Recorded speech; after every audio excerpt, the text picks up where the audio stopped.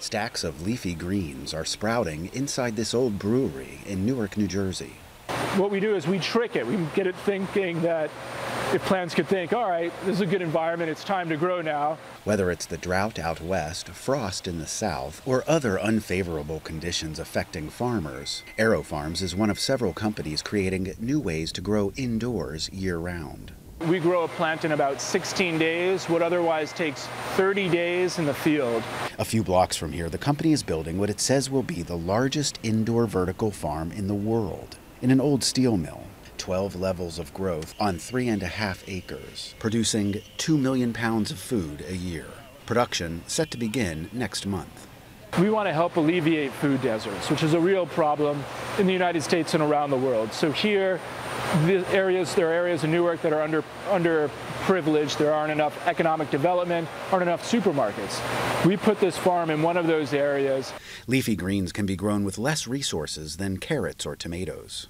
Seeds are spread on a platform, grown, harvested, then sold at nearby grocery stores.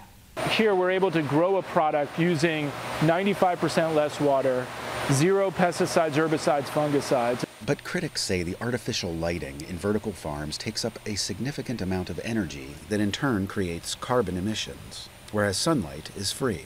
Say if we did decide we were going to grow all of our nation's vegetable crop in the vertical farming systems, the amount of space required, by my calculation, would be tens of thousands of Empire State Buildings that would be required to do that. Stan Cox of the Land Institute says that instead of moving food production into cities, the country's 350 million acres of farmland need to be made more sustainable.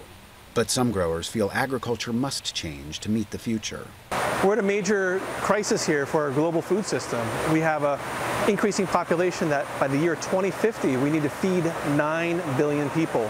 Indoor farming taking root to meet that demand. Ted Shaffrey, Associated Press, Newark, New Jersey.